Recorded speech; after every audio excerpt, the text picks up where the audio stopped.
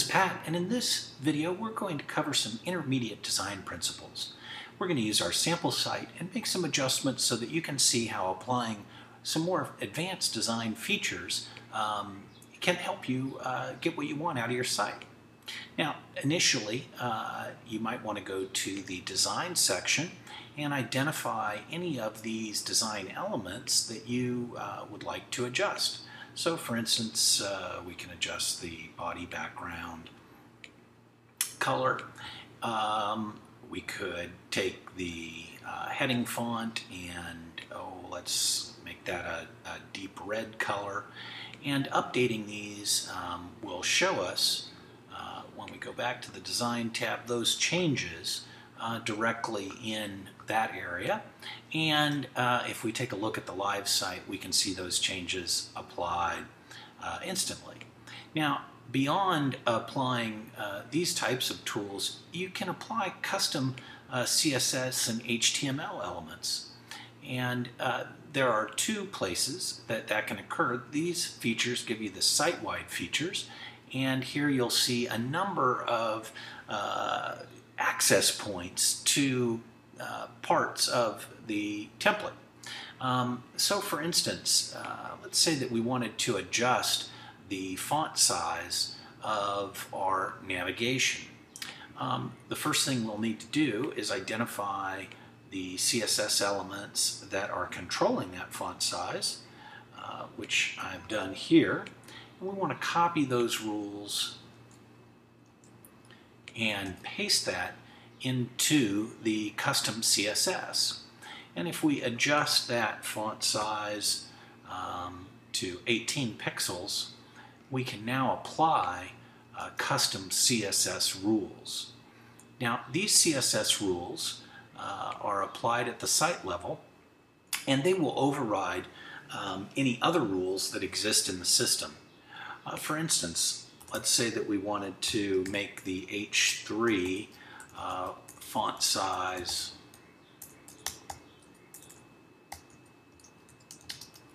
let's say we want to make it 50 pixels, just so we can see a really big example of what that's going to look like.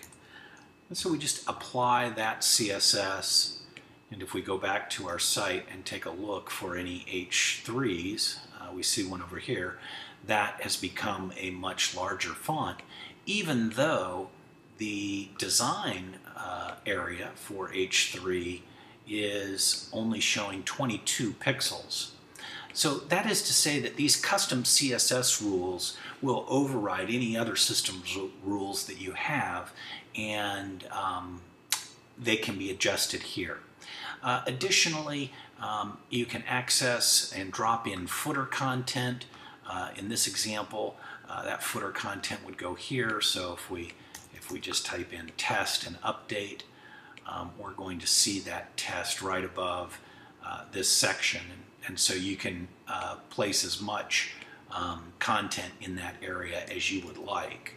Another area that might be helpful to you is above the body tag, and this will drop content right at the end of the head tag.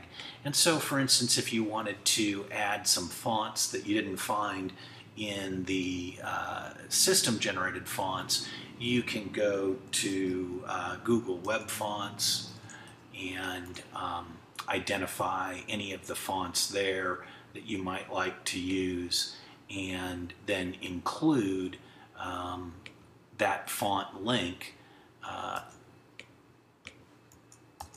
in above the head area. The global navigation is adjusted here, and if we wanted to add additional links there, let's just say, and using that structure, we can add additional elements into the global navigation. I'm going to go ahead and take that out for now. The header image is located here, and that's simply the URL of the site, and this is the header image. So if I remove that, what we'll see is that the system-generated header image will drop in there automatically. Slideshow code, we've got a number of tutorials on how to do slideshows. If you want to customize some HTML or a custom slideshow, you can do that, and depending upon the layout you're selecting, that slideshow will show on the page. Then navigation, if you don't want to use the system navigation, you want to do something there, you could add your own HTML in here for desktop navigation, and you could add different HTML for your mobile navigation if that's what you wanted to do. So those are some areas where you can dig down into the HTML. The other area I wanted to show, the other idea I want to show you about design principles is selecting different page layouts. Now in the tabs you'll see that there's a page layout tool, and here there are 7 of the most common page layouts with visual references about where the content in the slideshows go. But under the pull-down menu, you'll notice that there are many more options, and you can select any one of these page layouts, and as you change that page layout, the site is going to render based on that layout reference. And so in this example, let's open the proper page. Here we go. We have 3 columns, and right now there's only 1 column of content.